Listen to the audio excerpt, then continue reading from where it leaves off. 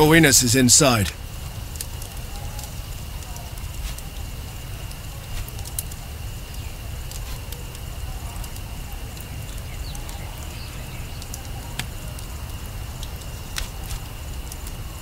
His attitude has become quite a bit more cooperative overnight. He will talk if he survives, meaning if we can restrain Bestia.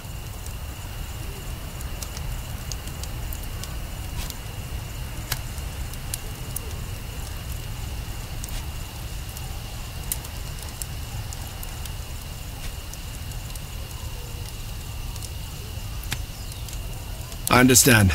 That will not be a problem. I've sent him away. He's probably drowning his sorrows in wine now. The consul has announced that he wants to question this criminal himself, so I expect him to send some of his lictors our way. We are prepared for them.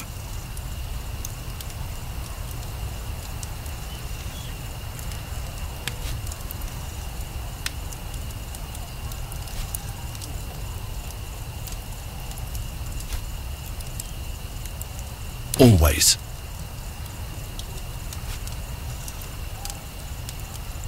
She was supposed to be here. I don't know what she's doing.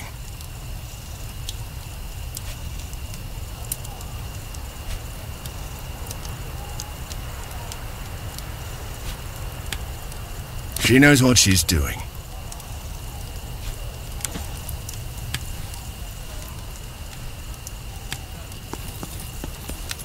Everything is silent.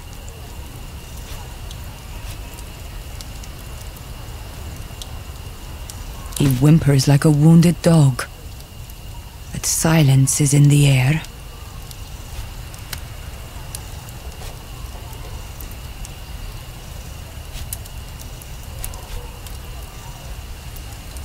He tried to lick me.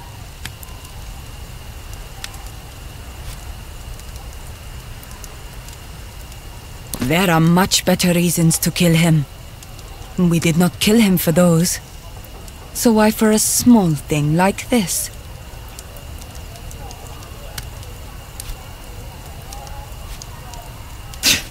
He is not worth saving.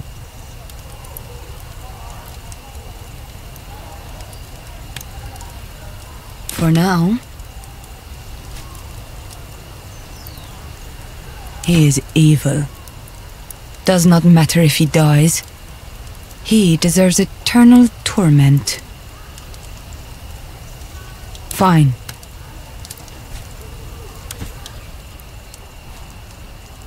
Well, here we go again. You want to try your hand at torturing me as well?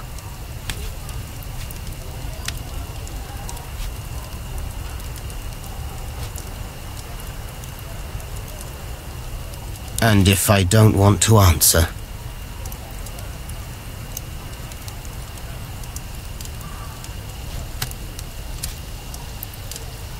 Then why am I alive? Ask then. Let's get this over with.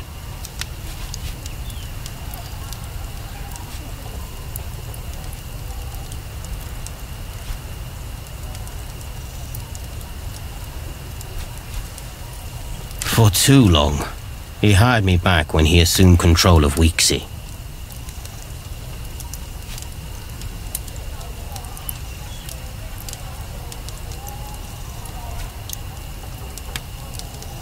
Of course not.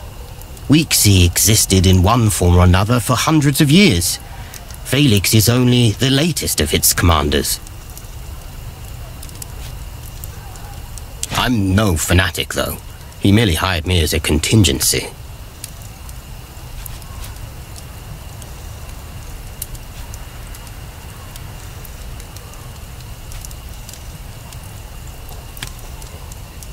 I am loyal to my contract.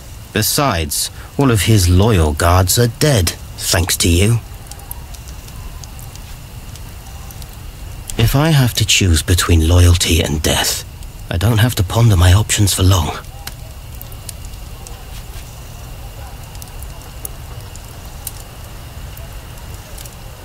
It's not just money. Lurko is a very intelligent man, and I respect that. He plans ahead, and he rarely leaves things to chance.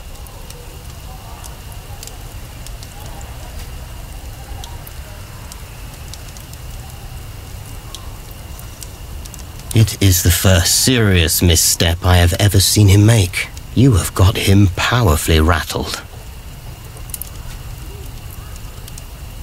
That's why he will never face you in the Senate. That's why he sent me to assassinate you at last. Not out of any personal animosity. With Marcellus and his useless brutes gone, it was up to me to finish the job.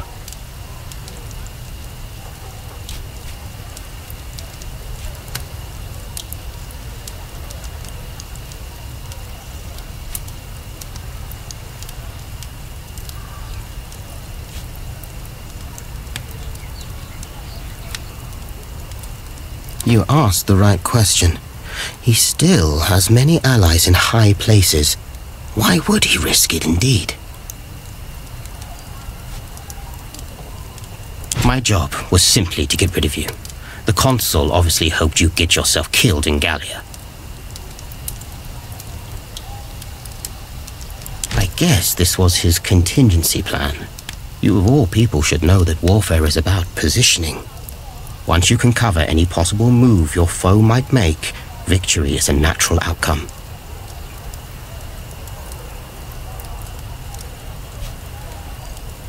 Merely by trying to win from such a position, your enemy defeats himself.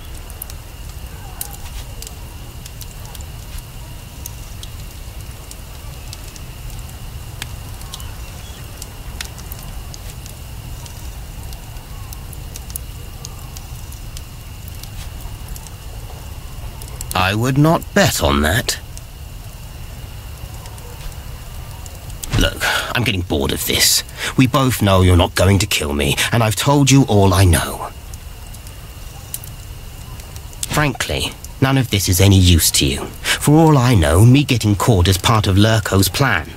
So, hand me over to the authorities and let me face charges.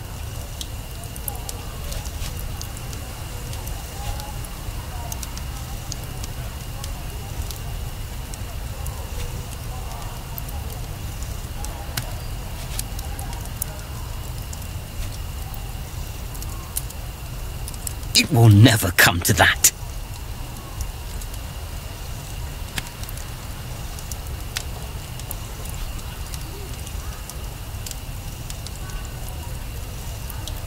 He will not be going anywhere. I will make sure of it. Keep your wits about you out there, my friend.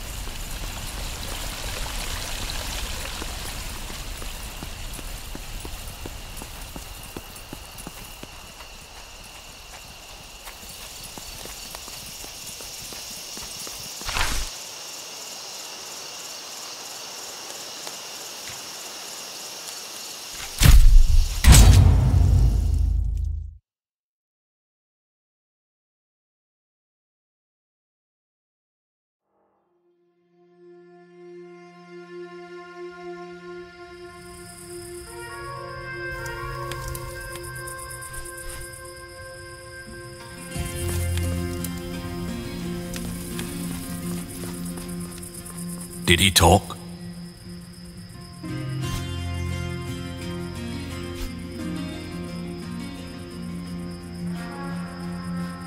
That is comforting. I'm glad we have him. What do we do now?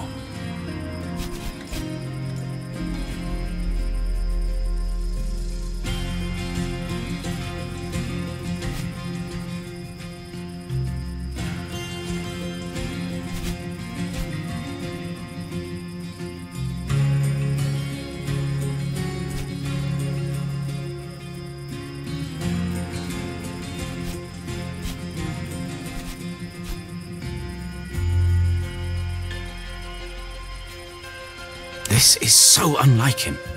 Usually he has a plan. I wonder if the whole Corvinus business was a distraction. Distraction from what?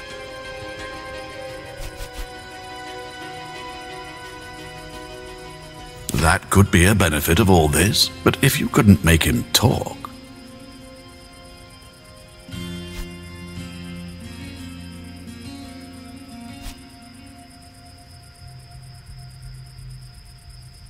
Not a bad idea at all. The pressure on Lurko is mounting. Every man has a breaking point.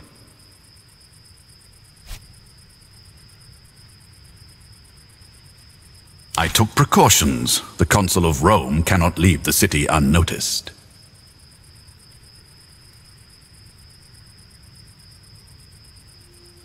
I thought they'd be with you. I haven't seen any of your companions since yesterday.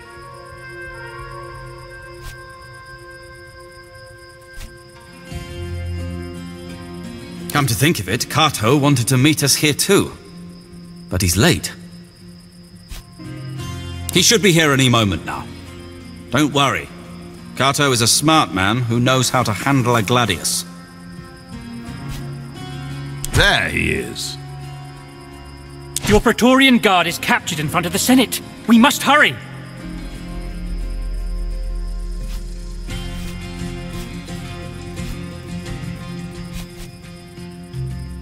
It seems he has them arrested for a number of crimes.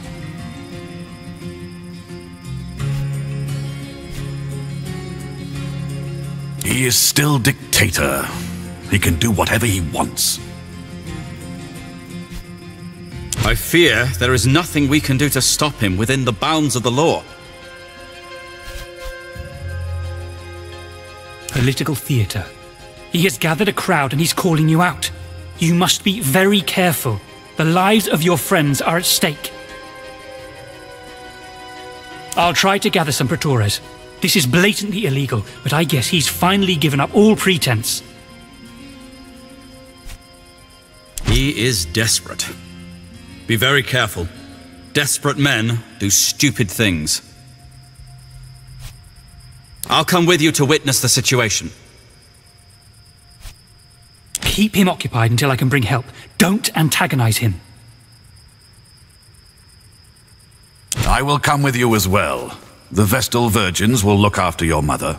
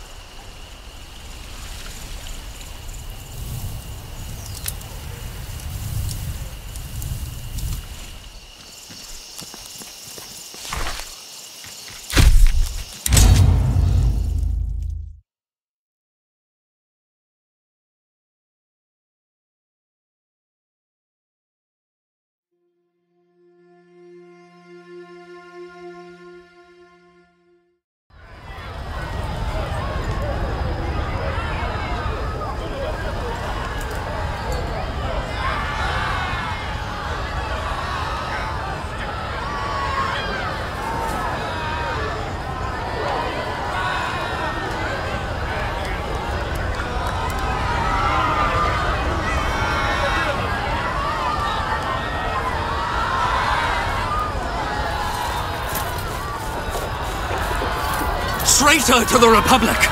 Murderer of Romans! Enemy of the people!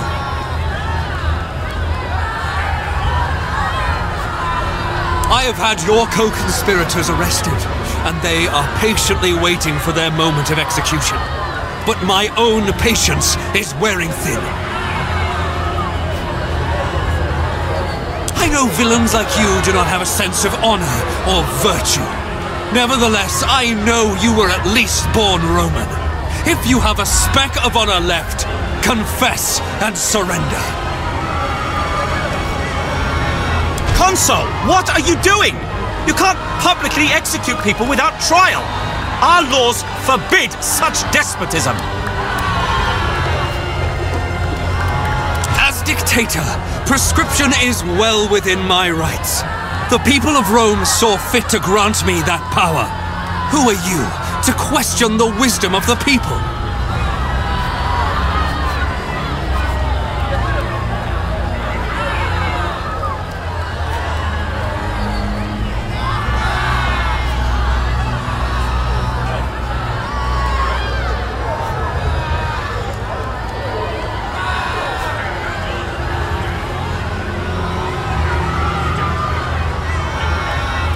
As long as Rome remains in crisis, I shall remain dictator.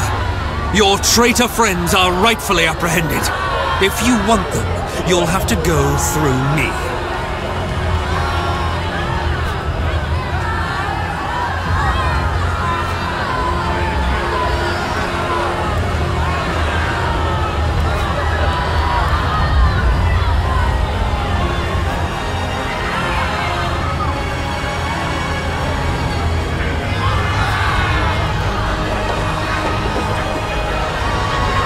It clearly isn't.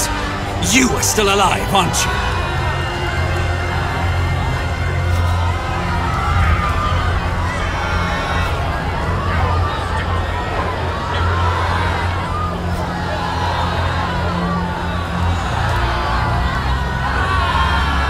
You always worked against me, when the only thing I wanted was to build a strong Rome.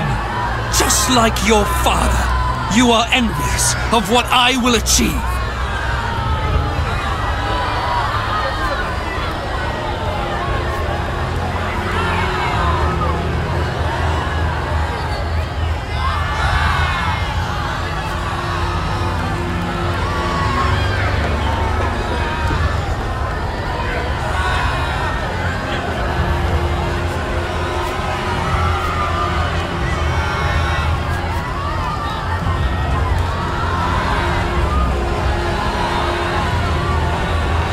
Great works are built on bloodshed.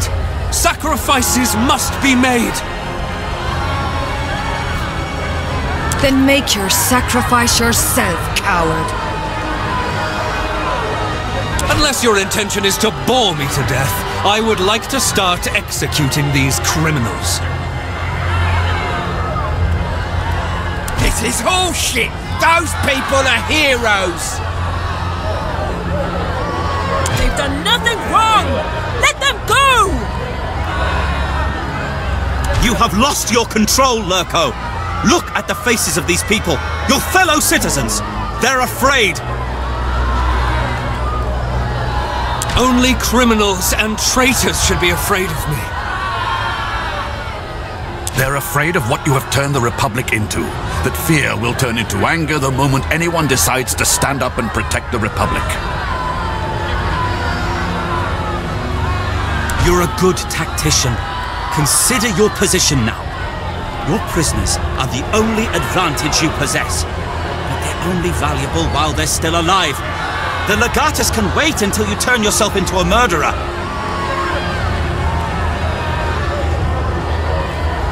Or we can simply kill you and save them all. Then you will have achieved nothing here. You wouldn't do that. You're men of law and order.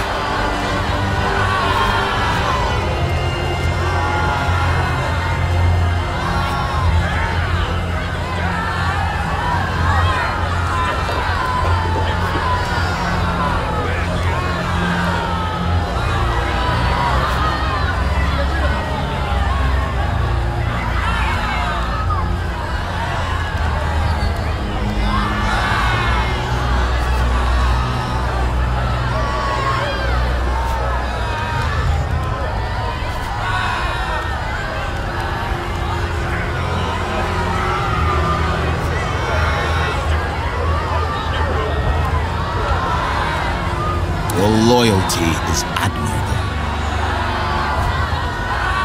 Believe me, I don't want to die. But I also don't want to see you dead. Don't let him kill us like this. Whatever comes next, we will stand by your side. We will weather the storm as one. Don't do it, my friend! If you strike him down now, you'll give him legitimate cause to kill you! We are not worth that sacrifice!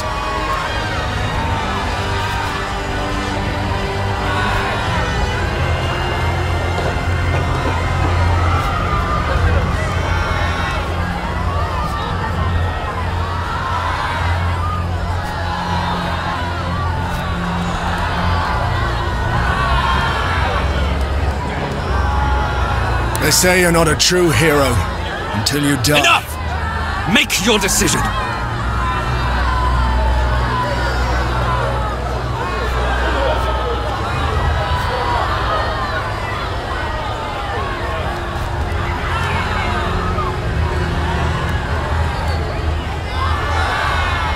As you wish.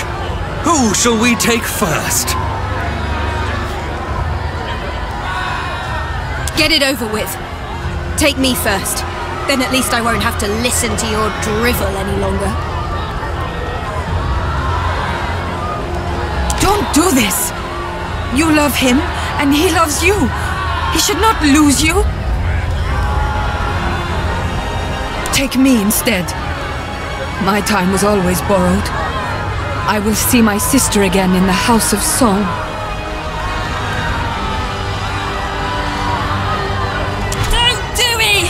This isn't justice! I decide what is just! Execute her!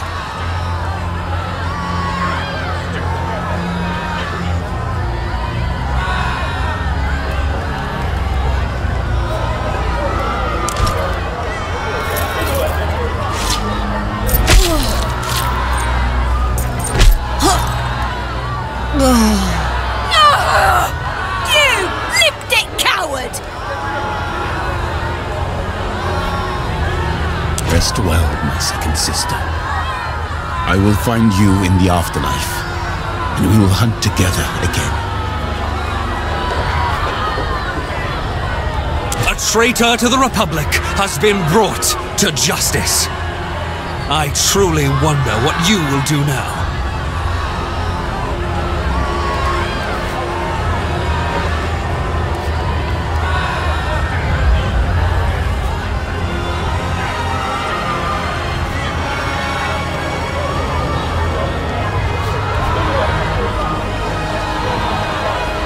I'm a man of my word.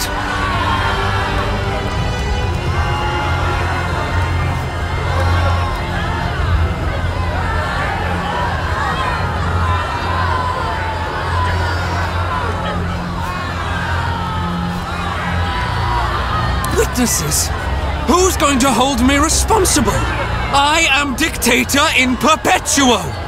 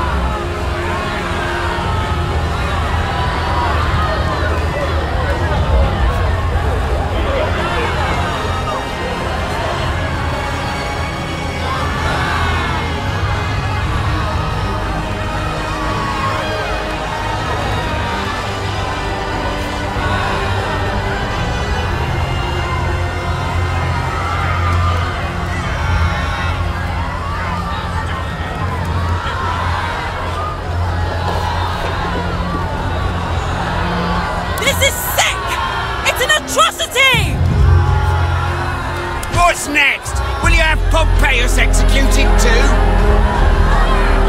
Calm yourselves! People people of Rome, I am you. Don't you understand? A firm hand is what the Republic needs! What? Tyrant! Down with him! Get him! Pull him down from there! Get me out of here! Just get me out!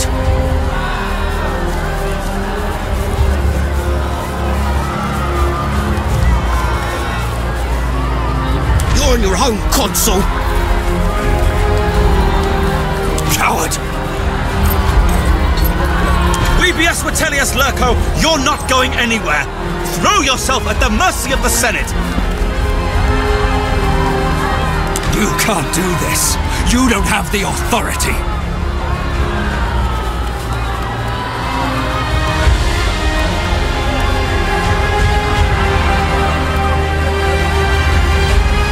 Get your hands off me!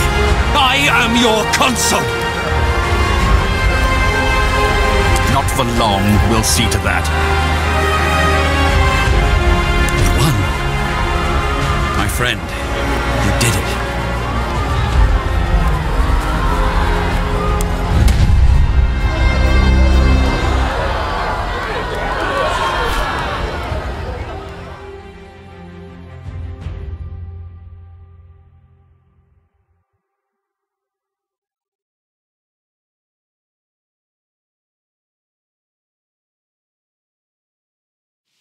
I'm sure you have a lot to talk about. It is good to see you up and about, though. You look better.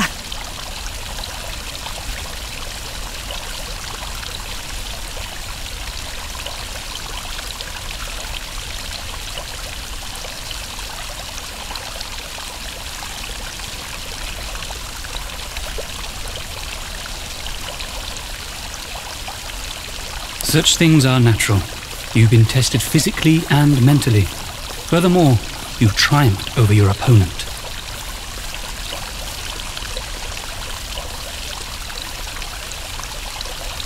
That much is certain.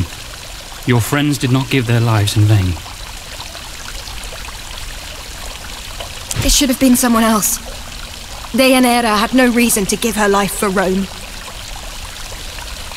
She didn't. She gave her life for us.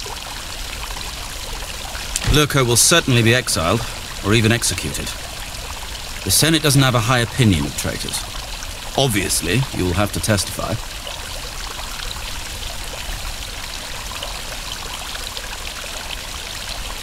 There were accusations on both sides. The Senate must hear your side of the story. If you will forgive me for bringing this up, I believe this will be good for your political career.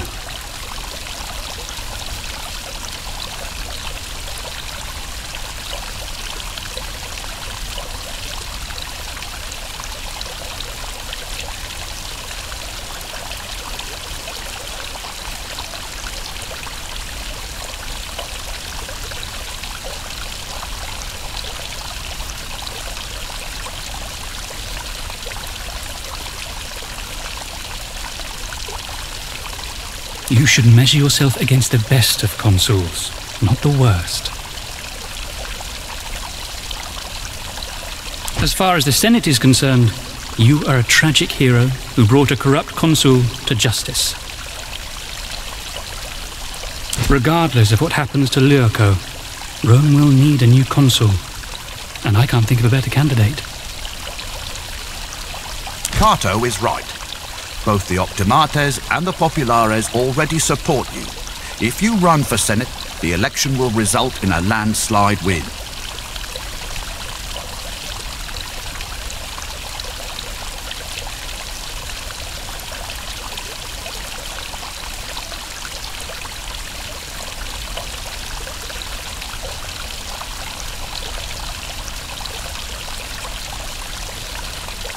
I have no doubts.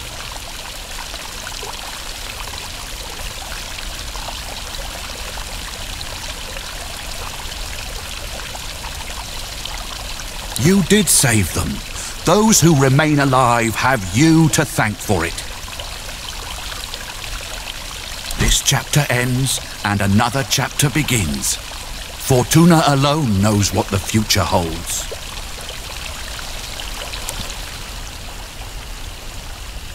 So ends the abridged history of one of the most beloved consuls of the Republic of Rome. It is thanks to him and his efforts to thwart the corruption and ambition of Vitellius Lurco that Rome remains a proud republic to this day. With his allies in the Senate, he worked tirelessly to address the problems that had plagued the Republic since its birth. Though many among the people of Rome lamented what they saw as a lost opportunity to challenge the status quo, the strengthening of democracy greatly improved life throughout the provinces of Rome. In time, the savior of the Republic took his well-deserved place in history among such heroes as Cincinnatus or Scipio Africanus. Cinyros. Once he had been an athlete, a wrestler, and a troublemaker. But in our story, he was a servus, a protector, and a mentor. He had died diligently performing the task to which he had devoted himself, protecting his ward. Cinyros was given a tomb in Rome's finest cemetery, next to his old dominus, whose death had incited this story. His cowardly murder had robbed him of any opportunity to see his homeland again. Though he met his end with dignity, he was forever denied the forgiveness and the vindication that he had sought for the mistakes of his youth. Caeso finally seemed to have had his fill of military campaigns. Together with Lucia and their daughter, he settled down in Rome. Though their relationship was distant at first, the shared love they felt for their daughter soon brought them close, and eventually they had many more children together. To his surprise, Caeso took well to the quiet life and to fatherhood. He remained very close with his old friends, with whom he often met to drink and eat and share stories of their old lives as the heroes of the Republic. Callida's second marriage turned out considerably better than her first. With her beloved husband committed to letting her live her best life, she was happy to settle down by his side, supporting him in his endeavors as he supported her. Callida was happy to find that it was possible to be a wife and a mother without giving up the things she loved. She taught their children archery and horseback riding, and nobody ever again looked down on her for her unwomanly pursuits. Bestia stayed in Rome and remained close friends with his old companions, going out of his way to stay in touch with them all, no matter the distance that separated them. He returned to the arena, but no longer as a gladiator. His new vocation was to teach Pancration, inspired by the story of his old magister Cinyros. Though it brought him little wealth, there is no doubt it made him happy. As soon as things had quieted down, Bestia traveled to Africa once more to look for his sister. He did find her and bring her home, and she lived happily there for the rest of her life. Deianira had given her life for her friends with no hesitation and no fear in her eyes. The Amazon warrior knew that she had avenged her sister and forgiven herself for her misdeeds. She went to the Chinvat bridge with her head held high, ready to be judged. Claudiana lived for many more years. She had many friends in Rome, and her life was peaceful and comfortable until her final days. On her deathbed, she revealed that she had once been very close indeed with Lucullus, and that indeed the true family name of her children was Licenia. Cato remained an important figure in Roman politics, grudgingly respected even by those among the population who desired change. He remained a defender of the patrician class, a shield against the pandering and opportunism of the more populist voices. He himself was elected consul twice throughout his life, and his years in the position were generally favorably regarded.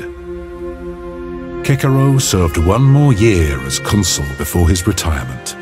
In his old days, he lived a quiet life on a farm in Sicily, where he was greatly beloved by the people for his time as quaestor. He continued to write many books on politics and law.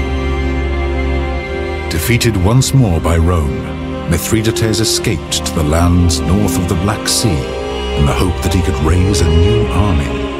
but the locals soon rebelled against his rule. Incapable of taking his own life by poison, in the end, Mithridates died by the sword of his bodyguard.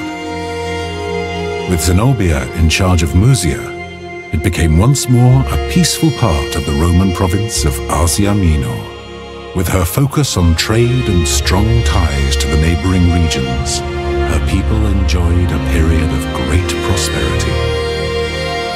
Grateful for the mercy he had been shown, and no longer with Mithridates to tempt his greed, Damianos quickly resumed political leadership of Thracia. Here, the gladiator rebellion that had started in his school was threatening to spiral out of control.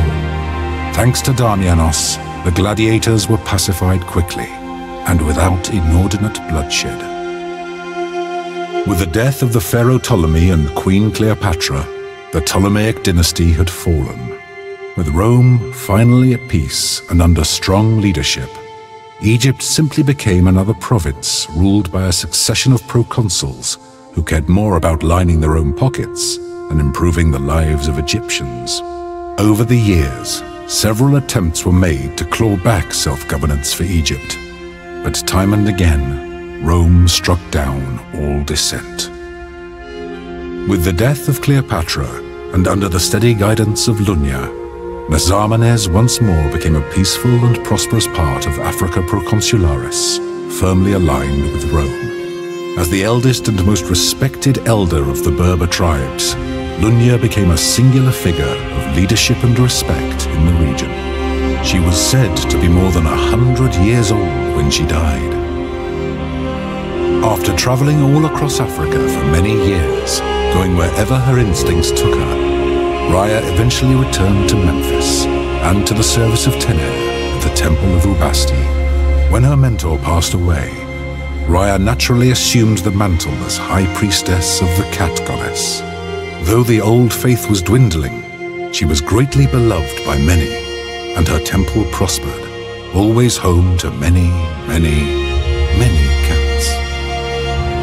With Diwydiachus once more assuming rulership of the Aedui, the tribe maintained a strong alliance with Rome, and through it, they greatly prospered. With the aid of the Aedui, Gallia slowly unified under Roman rule, and civilization soon began to creep into those lands in the form of paved roads, aqueducts, and fortified Roman towns.